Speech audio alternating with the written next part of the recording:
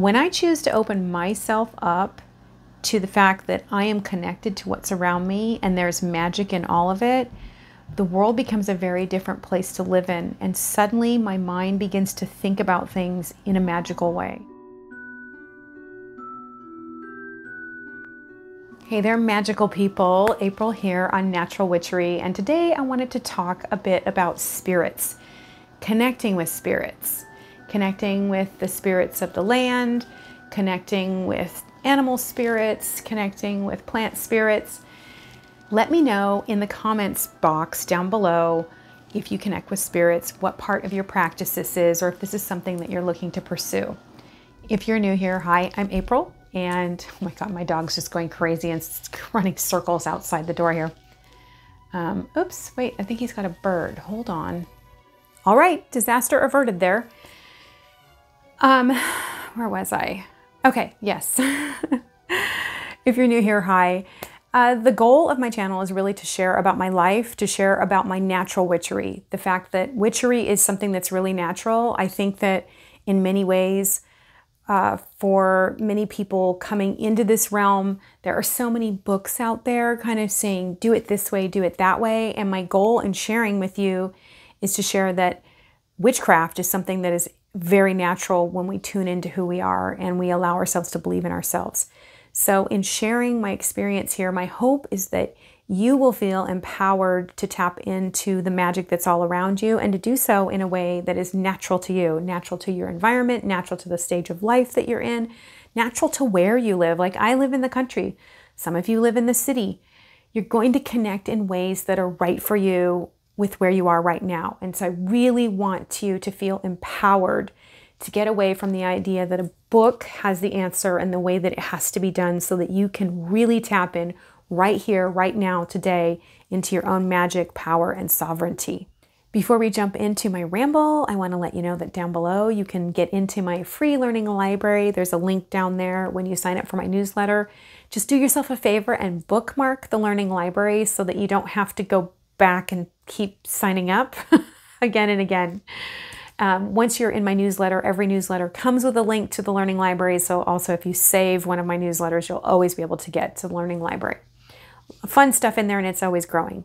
For me, as I've gone through life, I've always had a sense of being connected to the things around me. I think I've just been a natural animist, connecting to the spirits that are in even the objects, the trees, the plants, the animals that are around me.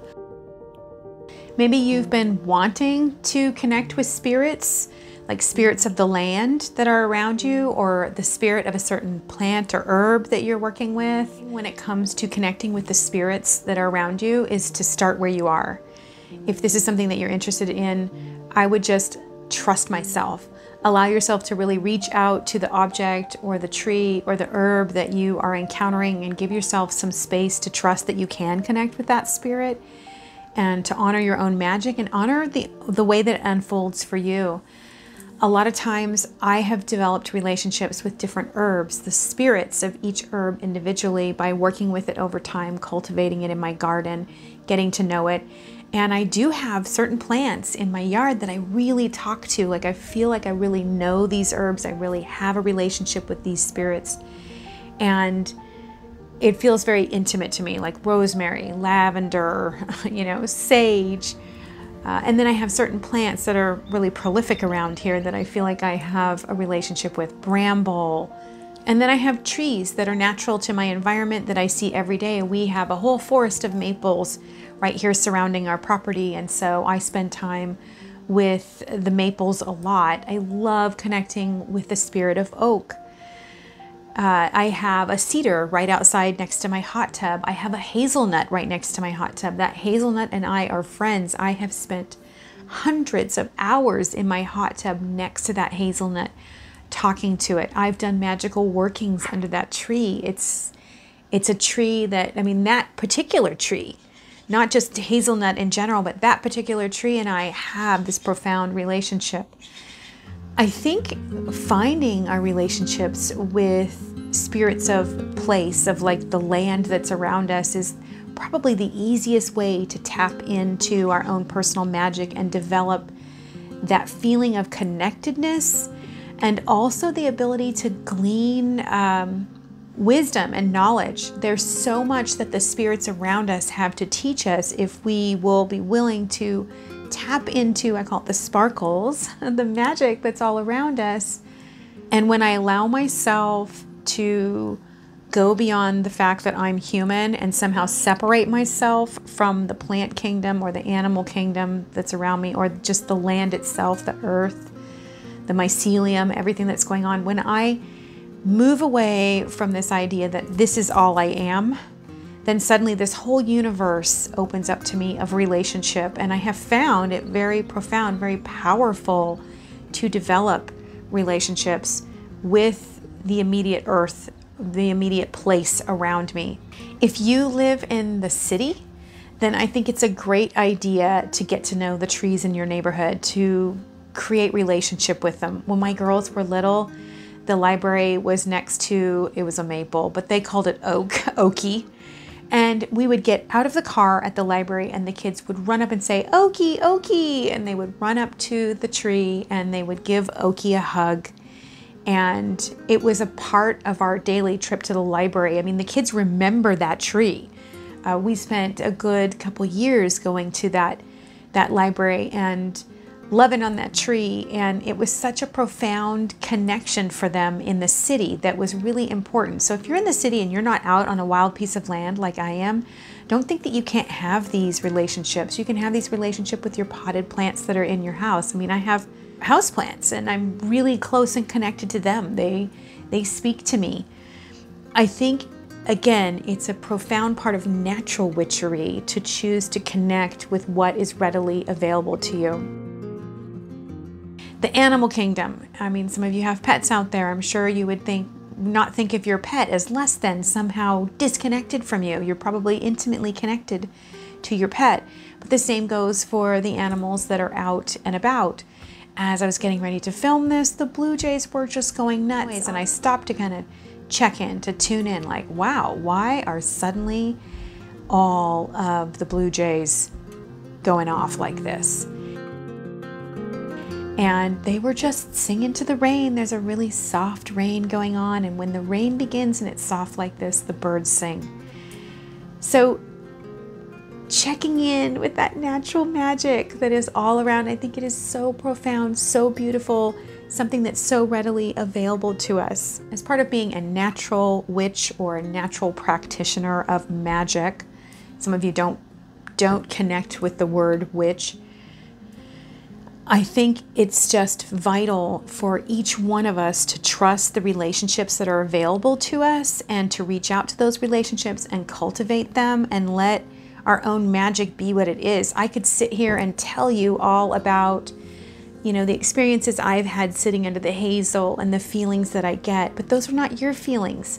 And I think sometimes we're looking for a book, we're looking for a way, we're looking for the way to tap into something that is really available to all of us if we only trust our own magic and allow ourselves to believe in that relationship, to believe in the existence of those sparkles, to believe in that connection and to sink into it and to find our own ways to sink into it.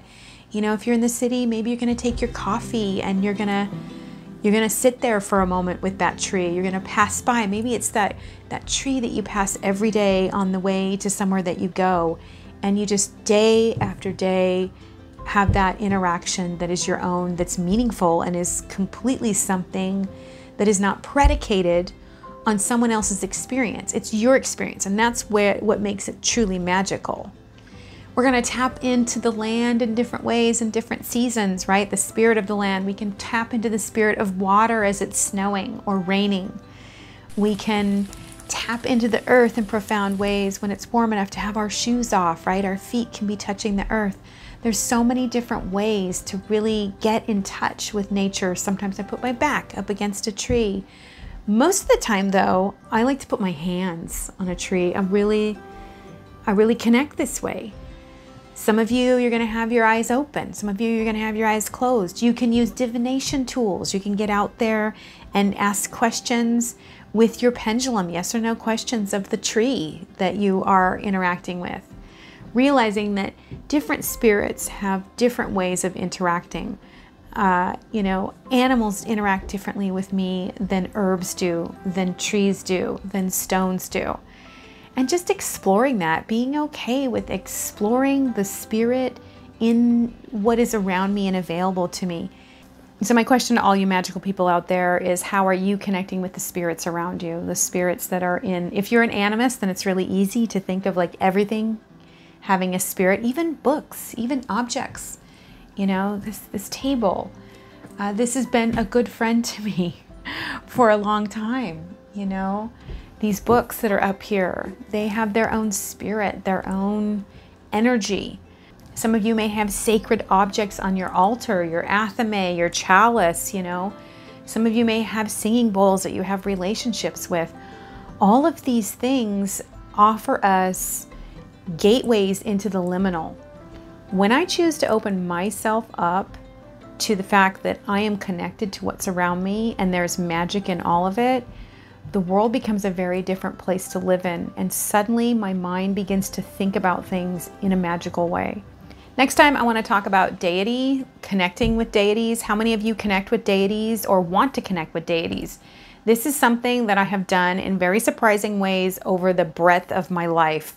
And I really want to share with you the different ways that I have connected, kind of my longing to connect with certain deities, and actually how it's gone down for me, because I feel like that's a really, there's a discrepancy there.